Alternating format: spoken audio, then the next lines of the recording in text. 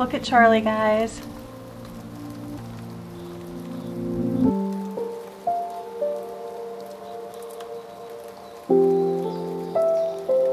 She got groomed, you guys. Can you see her? Hello. All right, let me make sure you can see me now. It's kind of weird lighting, but I want to do it right here. It's just that darn window. Maybe if I turn the light on. I don't want to turn the light on. Okay, guys. Hi friends, I'm Gwen. Welcome back to my channel. Today I'm here to talk about recent TV shows and movies I have been watching. I try to do these when I have anywhere from like 12 to 20 things to talk to you about. I don't like these to be super long, so I don't really go in depth too much. I'm basically here to tell you if I recommend something or not. And I always like write a few notes so I can keep everything straight in my head. So the first thing that we're going to talk about are the current TV shows that I am watching. I think all three of these are on Hulu. Yes, I am currently watching The Girl from Plainville. I got this on recommendation from Jordan. Well, she really did not want to film with me. Okay. Bye, Charlie. It is inspired by like a true crime case about this girl named Michelle Carter that is doing this like texting suicide thing with her boyfriend, and she basically convinces him to kill himself. And yeah, it's the show about that, and it is crazy because just seeing it all play out, like obviously it's not word for word or scene for scene what happened, but it's just bizarre that this could actually happen. But it led to his death and her conviction and of involuntary manslaughter. The acting is really good in this one. It is a slower paced story. I don't remember seeing this in the news, but Jordan watched it in the news, and then when I told my husband about it, he remembers seeing it in the news. But yeah, very, very interesting. Again, that is The Girl from Plainville on Hulu. I think I'm about like 3 or 4 episodes into that one.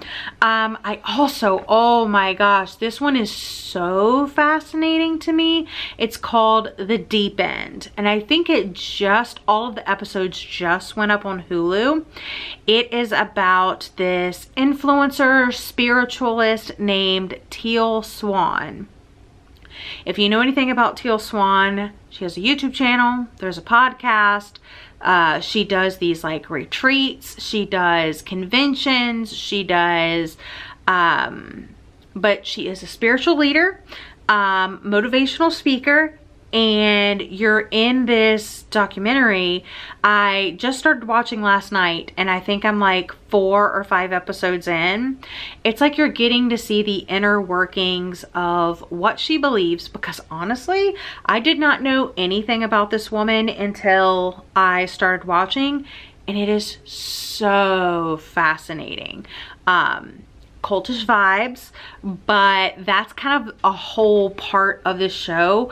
Is a lot of people call the Teal tribe a cult, and they're trying to rebut that and say we aren't a cult, but there's a lot of mysterious things that have happened around like suicide and stuff like that. But she basically helps people with their trauma and helps them live like their most authentic lives. And it's just very interesting. If you're into that sort of thing, highly recommend. And I literally have no idea where it's gonna go from what I ended up on. Like every episode, I have no idea what I'm getting myself into. She's a very dynamic person. She has a large following like on Facebook and stuff like that. Like I'm talking like she has millions of followers, and she's trying to be like the #1 like above the Pope, above the Dalai Lama, above all of these other spiritual leaders that you know and you have heard of. Yeah, very, very interesting. But it's about that. And Doctor and her followers isolate them from their loved ones, all of that. Very interesting. And then back in March, Hulu kind of did a 90s revival type thing, and they put Felicity, I think it's only the first 4 seasons of Felicity, but that was like one of the quintessential 90s sitcoms that every week it was on. Every week you were watching. I think only the first 4 seasons are up, but I'm only like 1 episode in, but I haven't had time to catch up with it. But oh my gosh, I cannot wait to watch this. Loved it when I initially watched it. I'm loving it already on the rewatch. This is about a graduating high schooler named Felicity Porter that she's shy, she's kind of been sheltered a little bit by her parents, and I don't know what like small town she's from, but she's going off to college, and she decides to go to college in New York City because this guy that she had a crush on in high school, that's where he told her that he was going.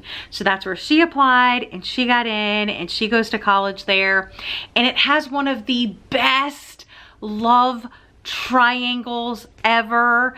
Like one of the quintessential, like one season you're rooting for this guy, the next season you're rooting for this guy, and along the way she's just finding out like more about herself, living in the big city, making her own friends, going to college, getting a job. Like it's like a coming of age story.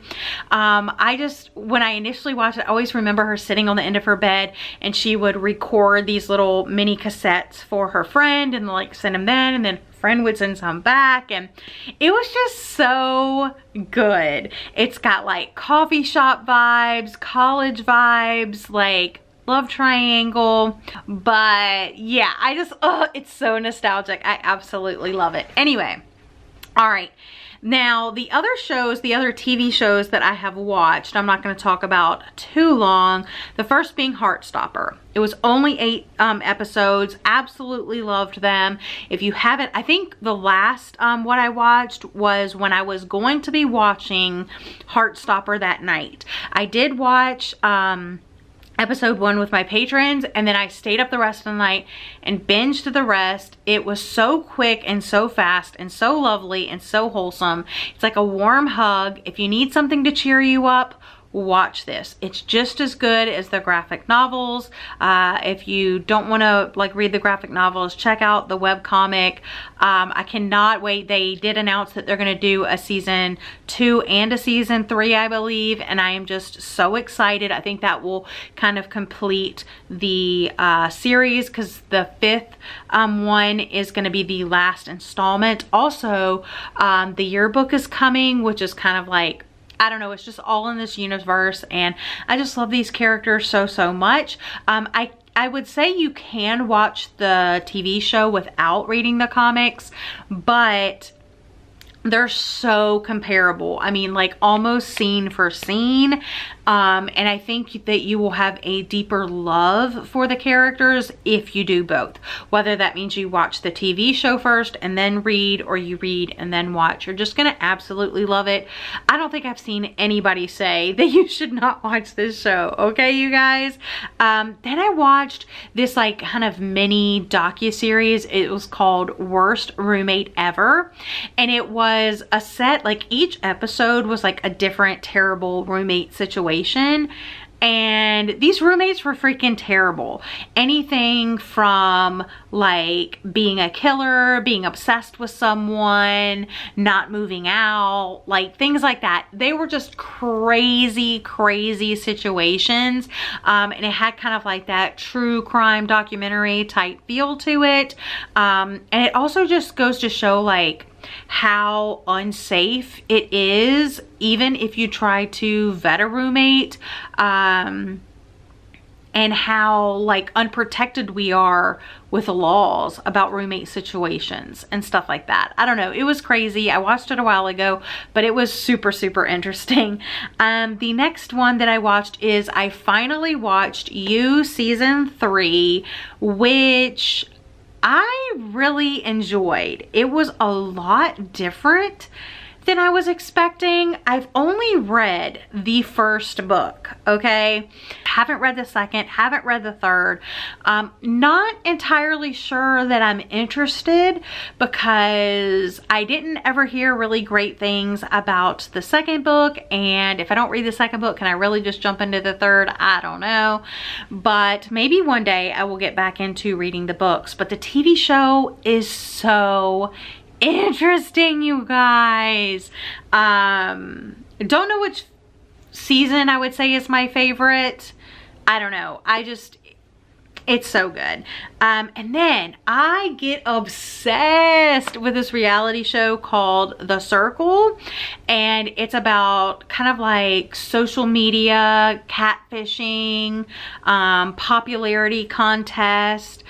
So The Circle season 4 was so fun. They basically take, I don't know how many they start with, but let's say like 6 to 8 people, and you can either go into the circle as yourself or you can catfish as someone else.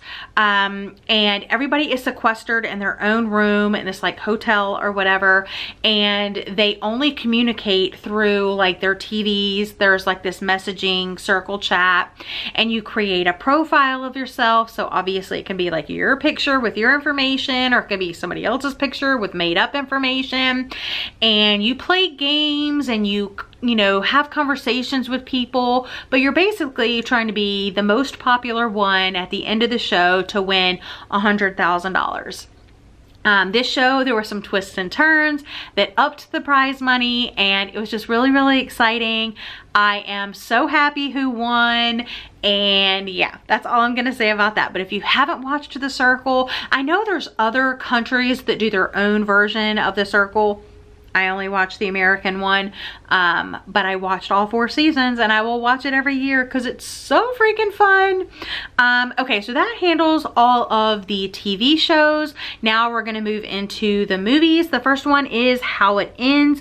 It's a 2018 action thriller film. It's kind of sci-fi at the same time. You basically have this man and woman, Will and Samantha. They're a young couple expecting their first child. He flies to Seattle to ask her dad to marry her, and Samantha and like her family, they're kind of like wealthy, you know, but Will has a really good job. I think he's like a doctor or something like that. Anyway, he flies to Seattle to ask her dad to marry her, and it doesn't go well. Like, the conversation just doesn't go good. Anyway, the next day he's headed back to be with his, you know, girlfriend. And he's on the phone with her, and there's like static and stuff. And then all of a sudden she hears this weird noise, and then it totally disconnects.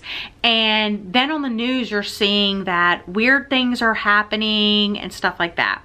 So he ends up making his way back to Samantha's dad's house, and then they are on their way to save Samantha. It's very weird. It's kind of like apocalyptic, dystopian, like the start of all that.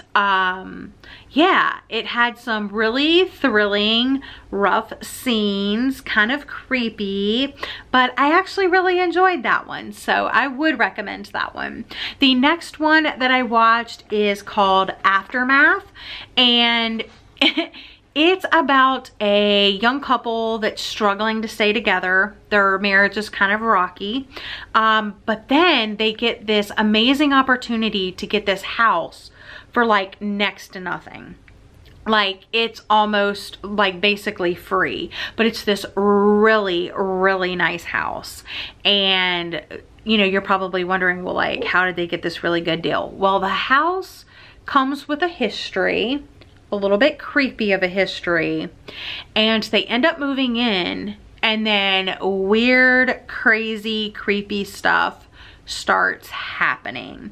This is considered horror, And I would say, like, I watch most of my movies at night after my husband goes to bed. And I was literally creeped out watching this. There were some scenes I was like, It was really, really creepy. So you don't know if this is like supernatural, if this is really happening, like what's going on. Yes, it does have some animal things in it though, like one animal thing that I didn't, you know, I don't like anything to do with animals. Just leave animals out of my movies, you know, unless they're living happy lives. Anyway, so that was that one. Next up is The Vanished. Now, this is the second time that I've watched this movie. When Jordan came to visit me, we were just chilling out one night. I was like, hey, let's turn on a movie. We watched The Vanished. And this one is about a husband and a wife and their daughter. They go on this camping trip. And then very shortly after they get there, the daughter goes missing. So they call in the cops. They're asking around the campground. Nobody has seen the daughter. There was someone camped like right next door to them. They're asking. No one's seen the daughter. And there's also at the same time, there's like an escaped convict that got out of jail and is like running loose. So they're terrified that, oh my gosh, they have her daughter. The police are not making any headway. So the couple take it upon themselves to figure out who took their daughter and get their daughter back. It's crazy. The filming of this one is very interesting. It has a very unique style to it, I think. There are some truly unsettling things. It's not like the most, well, I mean, I would recommend that one too. You know, I would, maybe not so much Aftermath because that one was just a little bit over the top, but it was creepy. If you're looking for something fast and creepy, sure. The Vanished, I actually liked. The next one I'm sure you've all seen, Interstellar with Matthew McConaughey. This is an almost 3-hour movie. It's 2 hours and 49 minutes. So you do have to carve out a chunk of time, but it's worth it if you like sci-fi, especially like space sci-fi. This is about a team of explorers traveling through a wormhole in space in an attempt to ensure humanity's survival. It's very interesting. I didn't know if like space sci-fi would like be my thing. I'm trying to build myself up to Project Hail Mary by Andy Weir because that's going to be my next like sci-fi book, I think. And I'm kind of nervous about it, but yeah, I watched Interstellar and it was really, really cool. The Woman in the Window, watched this with my patrons. It was okay. I absolutely loved the house that the agoraphobe was like stuck in. I was like, can I live in this house? It just seemed amazing. And I don't think in the film it really came across that she was agoraphobic as much as it did in the book. This is based on the book by A.J. Finn, but she's living alone in New York City, some new neighbors moving across the street, and she notices something while she's looking out the window at them one day. And it's kind of twisty and turny, but I did think that the book did it better. Next one is Senior Year. I thought this was hilarious. Is it like great movie? No, not really. It's just super fun. It's over the top. It starts with this girl who's like a cheerleader and she's kind of like the it girl, and she has, you know, she starts off as like super unpopular, but she like makes a plan to become really popular. And then by her senior year, she's like the popular girl. She's the cheer captain. She's dating the coolest guy and her whole life is ahead of her. Well, they have this pep rally and the pyramid goes wrong. She ends up in a coma for like 20 years or something crazy like that. And now when she wakes up from a coma, she's 37 years old. And can you imagine the technology and everything that has changed in 20 years? Could you imagine you're, you know, let's say 17, 18 years old, and then you're in a coma for 20 years, and then you wake up and you're like a fully fledged like adult. So she still is very much like, she has the body of a 37-year-old, but she's very much still 17 years old, like in her heart, in her mannerisms, the way she talks and stuff like that. And one of her friends from high school is now the high school principal, and she convinces her that she wants to go back to high school and like graduate, and she wants to be the homecoming queen is what she wants. That's kind of like what she missed out on the first go around. So she's determined to go back to high school and like do all of that stuff. So it has some like cute messages and stuff like that, but like you've heard them all before. It's really funny. If you're looking for something like that, you know, I would recommend it. All right, Intrusion. This was another like late night watch. I don't know why I watch shows like this at night. So this one is about a husband and a wife, and the husband is this architect, or he has like an architect firm or something like that. He builds houses and stuff, and he built this gorgeous house for him and his wife, but it's kind of in the middle of nowhere. But they just seem like a great couple and all of that. But for some reason, it seems like they had an intrusion before or something like that. But there has been a home invasion, and they actually like go out on a date night one night. And I just think it's so cute because like they're like, yeah, let's leave our phones at home because we're going together, and like, you know, why would we need our phones? So when they get back, they notice that the house is like opened. Like, I don't know, it's just really, really crazy.